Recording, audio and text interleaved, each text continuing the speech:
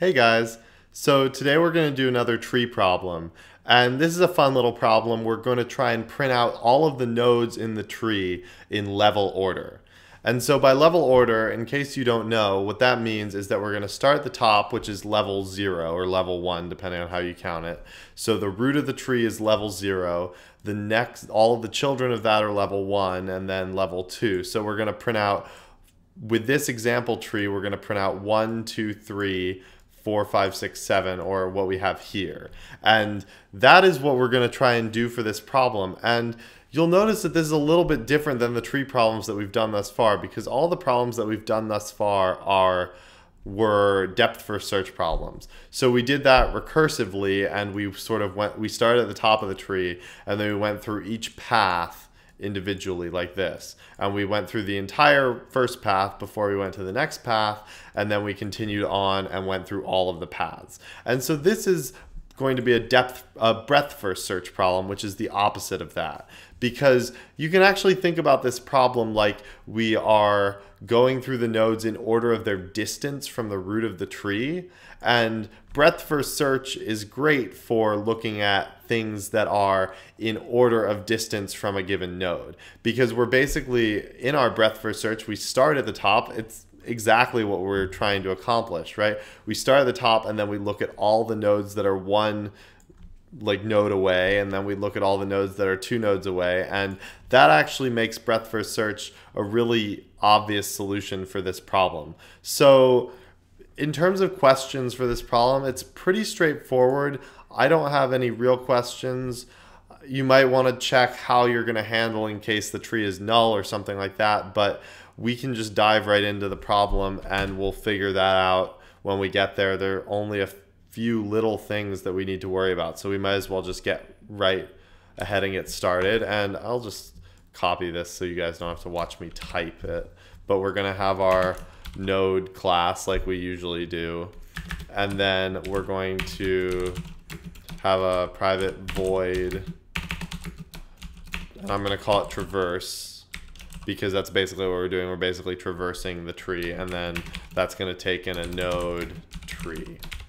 And you can tell the return type is void. What I'm going to do is I'm literally going to print out, I'm going to include a print statement, and it's just going to print out all the nodes rather than returning a list of nodes in order or something like that. You could do that too, and that should be pretty clear when we implement this how you would do that. But for now, I'm just going to do it this way because it's a little bit simpler.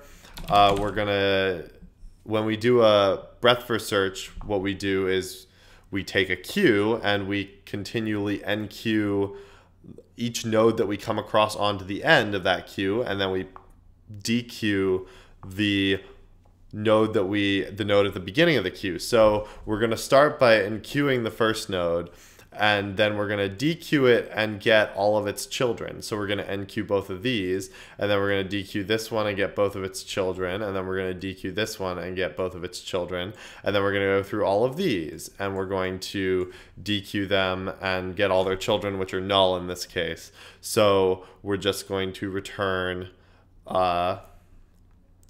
we're just going to go through all of those, and that's going to be in order because we're starting at the top and then we're adding them to the queue in the order of their depth. So we're going to go ahead and create a queue of nodes, and I'm going to call it toVisit because these are all of the nodes that we have yet to traverse. And we're going to create I'm going to create a linked list, because queue is an abstract type in Java, so we need to have some specific implementation. And that's going to be of nodes. And then the first thing we're going to do to kick this off is we're just going to add our tree to the queue. So we're going to say toVisit.add, and unfortunately I wish that it was .enqueue and .dequeue, because that would make more sense to me, but it's not because it's a linked list, and that's Java for you, but it's fine. You just, whatever works, right? And then basically what we're going to do is we're going to create a while loop, and we're going to go through that while loop as long as our queue still has elements in it. And once we get to the bottom of this, the bottom level, we're going to stop adding more elements to the queue because the children are all null. So the queue is eventually going to run out of items. And that's going to give us our end case for this while loop, and that's exactly what we expect. So while toVisit is not empty, so is empty, then we're going to remove a node, and we are going to print out that node, and we're going to add the children of that node to our queue, right?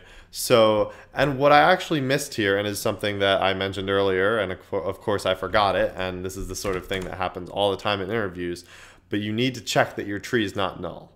Because what's going to happen, so what's going to happen if we try and add null here? Then we're going to pop off, or we're going to dequeue null, and we're going to try and access the children of that.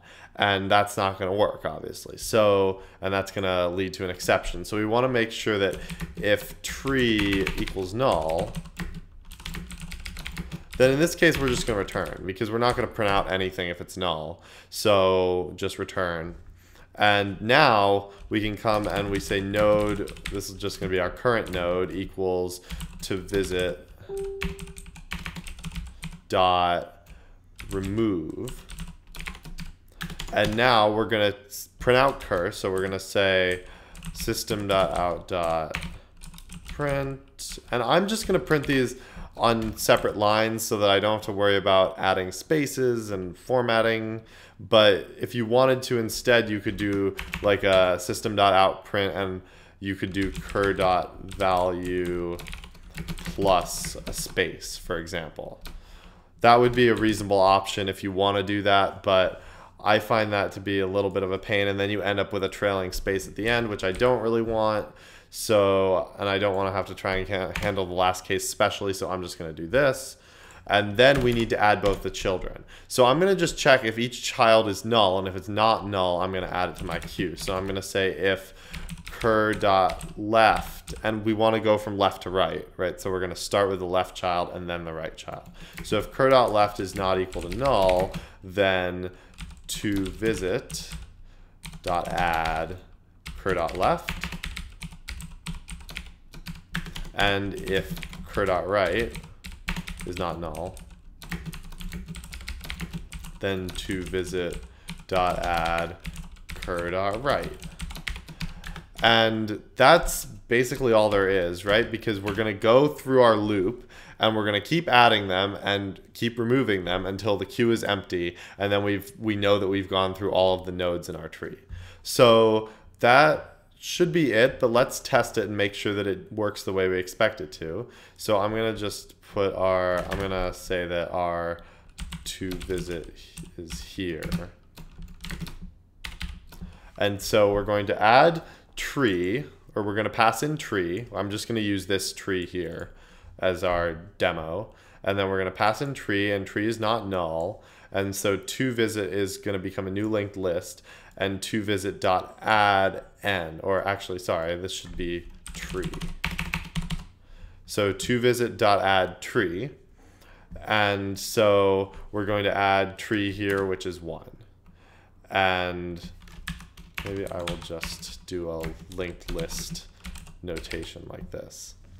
And so we're going to now, while tree is not empty, or while toVisit is not empty, we're going to get the first node. So we're going to remove this first node from the list. And now we're going to print out the value. So our output is now 1.